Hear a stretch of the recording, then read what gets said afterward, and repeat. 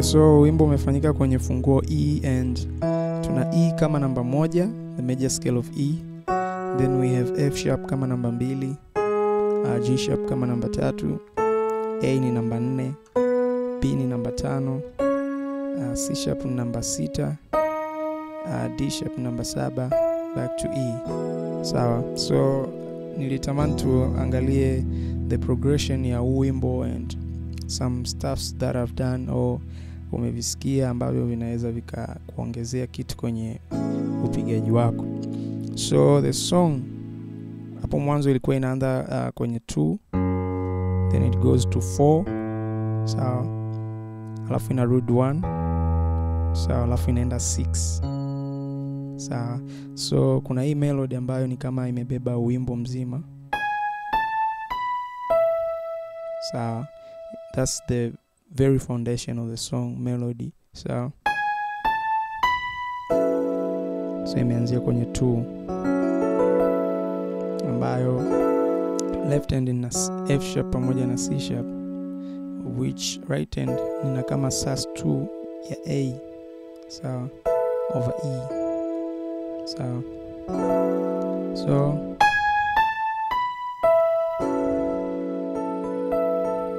nafanya kwa page, so then I go to 4 ambayo ni A sus2, so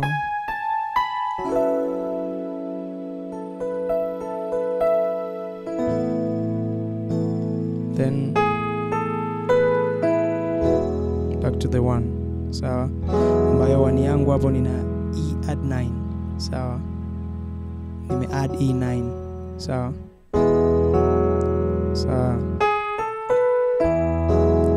Then I go to the 6, sawa, ambayo of which left hand I have C sharp pamoja na G sharp, sawa. Then right hand I have this B major triad, of which nafanya kuflip, sawa. So from the top,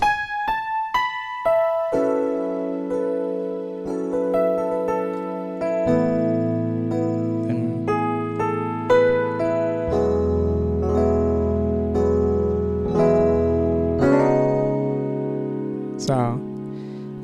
so your progression inaenda najirudia, but the second time haianzi kwenye 2, inaanzia direct kwenye 4, sawa. Then inaenda 2, of which kwenye 2 hapa nina F sharp minor 9, sawa. This is a minor 9 chord ambayo left hand ina F sharps, sawa. Then right hand ina kama A major 7th, sawa. Then it goes back to your 1, sawa. Then it goes back to the 6, so sawa. Ukisha cover melody kama hapo, unaweza uka change chord ikawa ni major 9, sawa, ambayo ni A major 9, sawa. So then au ukafanya rootless major 9 ambayo left hand ina C sharp minor, right hand ina C sharp minor 7th, ambayo hizo zote ukicombine na bass unapata A minor, I mean A major 9, sawa. So nafanya hiyo ku-roll, sawa. Then I go to the 2, sawa. But kuna muda kutoka 4 kurudi 2 alifanya kitu cha design hii, sawa. Then akafanya, sawa, ni kama anafanya coloring ya melody, sawa. Anafanya sasa in terms of thirds, sawa, kwenda 2, sawa. So then kwa sababu inakuwa kwenye 2 already, so your 2 it's either an F minor 11 or F minor 9. Sawa. Then it goes back to your 1. Sawa. Then to that. So approaching the 5, sometimes nilikuwa nafanya nikisharudi 1 then nafanya sawa. It's just sawa. Oh sawa. Your 1 to that. Sawa. So kuna muda nilikuwa nafanya scale flani, of which it's just a C sharp bruise scale.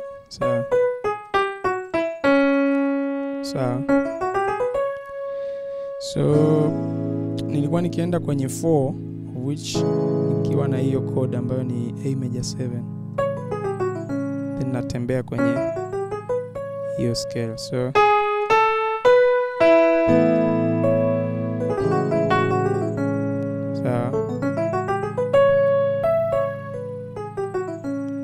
yeah, so that's the scale which I used. So the other thing is that nilikuwa nafanya rootless chords sometimes, so of which nilikuwa nikienda 4 kama nilivyosema, I use this. So then nikienda 2, then nikirudi 1, I had this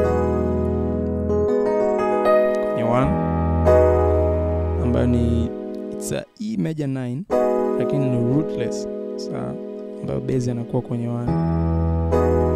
So then also kwenye 5, I mean kwenye 6 yangu ilikuwa ni minor 11, ni C sharp minor 11. So ni rootless, lakini left hand nina kama E major 7, alafu right hand nina B, of which hii ni inversion tu. Nikisema hii niifanye E major 7th niifanyie hapa, alafu hii B niifanyie hapa, nakuwa na hiyo inversion. So this is just the same, of which kuna muda nilifanya kitu kama sawa. So I just took this down a half step, nikarudisha tena pale ilipokuwa, nikapeleka tena mbele half step, then nikarudi tena pale. Sawa.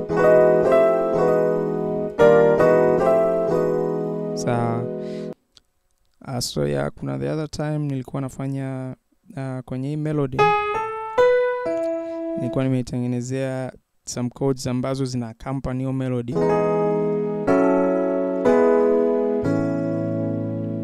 So I have just a E major 7th is my melody on top, to a F minor 7th, then to a E over G sharp. So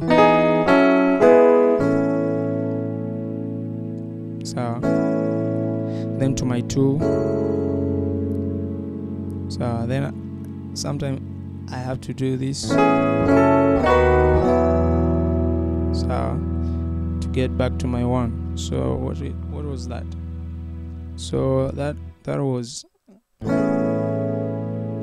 major 9 to a F minor 7,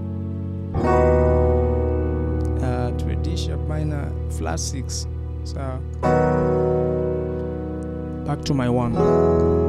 So A major 9, F minor 7, D sharp minor flat 6, getting back to my 1. So and you can still hear the melody. So with the chords, then to my 2, then to my 7. So nadhani that's the whole song. Naamini kuna kitu umejifunza, and do not forget to subscribe this YouTube channel, for we are going to learn a lot and more good things are coming. Till next time, God bless you guys.